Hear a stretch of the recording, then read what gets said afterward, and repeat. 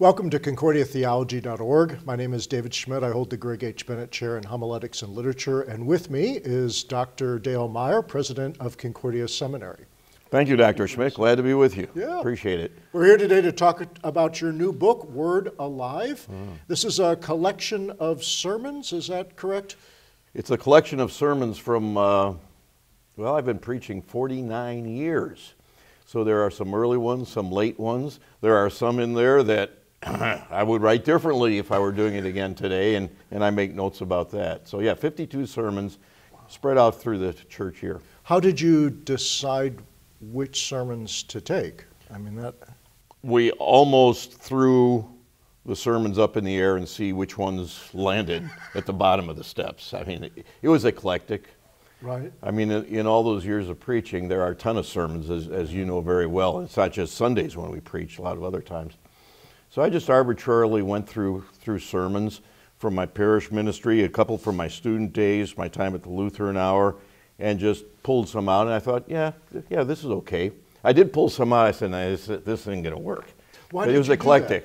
Why did you put some that, why would you put some sermons in there that you might want to change now? What would be the reasoning for that? A big reason is to make the point that, as Paul says, we have this treasure in jars of clay. I mean, no one preaches perfect sermons. Right. And I think at least in our context, maybe in all churches, there's a lot of pressure put on for each sermon just to be the greatest articulation of doctrine and practical application for life. And you can't do that. You can't do that. I think we sometimes put our students under too much pressure for them to come up with this come down from Mount Sinai wonderful sermon. So I put the weaker ones in there just to say, yeah, it's okay. I mean, Cicero said that you don't judge an order on the basis of one sermon, but the whole body of his work. So yeah, that's a reason. I kind of like that from the standpoint that it would be easy when somebody's the president of a seminary and the Lutheran Hour speaker to have this huge aura about you. You do quite have somewhat of that, but to have this huge aura about you, and yet you're kind of sharing who you are and how you've grown over the years by offering us a variety of sermons from a variety of contexts where you were in ministry. And hopefully the growth is evident as you go through this. They don't start chronologically with the youngest one, so that the weaker sisters are scattered throughout the book. Well, how are they arranged? What's the roughly according to church year? Okay. You know, you start with Epiphany, move into Lent. So I could kind of use it as a devotional resource, read it, reflect on it. Yeah. Okay. Yeah, One of the things I really liked about the sermons in there is that it isn't just the sermon, that you also have, you have comments about what's going on in the sermon, but then you have extra material that I could use if I wanted to meditate on certain thoughts or that you felt you would have included now. And I think that really kind of opens it up for more than just reading sermons. You could actually use it as part of your devotional life and that type of a thing. Yeah, thanks. And you could also use it for a small group discussion, Bible class, and so on. The intent there was to take the sermon. And the sermon will generally, if not always, be about some point of doctrine, one of the 6 chief parts, okay? So like in Lent, it's Jesus suffering for us, which is especially the second article. And out of that, then, I would come up with some Bible passage, some quotations from the small catechism for further reflection. That was the intent, so that you are able, if a person would choose, to work through this slowly and at their own pace, individually or in a group setting. Now, my mother has actually been reading these. Really? Yes. Really? Yeah. So I gave her one of these for Easter, and she's been reading them and enjoying them. She compares them to your sermons. She said, my son would have done this. No, telling me what I should do. But so she's enjoyed it, and she finds them inspirational, and she likes the commentary that you have afterwards. Have you heard any responses from other people who have read this? I got an email 2 days ago from a man in the northwest area of the United States who reads either these sermons now or sermons by Bonhoeffer. I certainly hope that we don't meet the same end, but your mother must be a wonderful person, I tell you. She is. I love my mother very much, Yeah. which is why I gave her this book of sermons.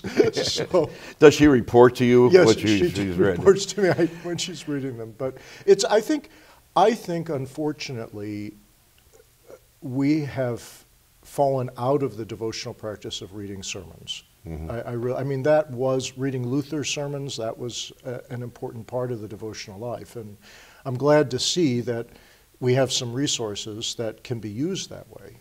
Each sermon has retrospective, I think we call it retrospective, where I look back now at age 71 and reflect on either how I would write that sermon differently or how times have changed or techniques of writing the sermon or, hopefully more maturation theologically. And that was enjoyable to look back and say, yeah, here's how I see it 10, 20, 40 years later. So I like that. It also just kind of helps me tie up some ends in my life. Well, I think on the back of the book, I think there's a picture of you, and is it a grandson of yours, or is it? No, I guess it's in the front. We have I saw a picture of you and your grandson. I did a book of, here are the grandsons. Yeah, They're the grandsons. And it's, in a sense, I think that the reflecting on your entire ministry of preaching the Word of God is kind of like offering a gift to the next generation to carry that on. Yeah, absolutely. In the introduction, I made a couple of points. One is that this book is intended just to say, hey, we all put our pants on the same.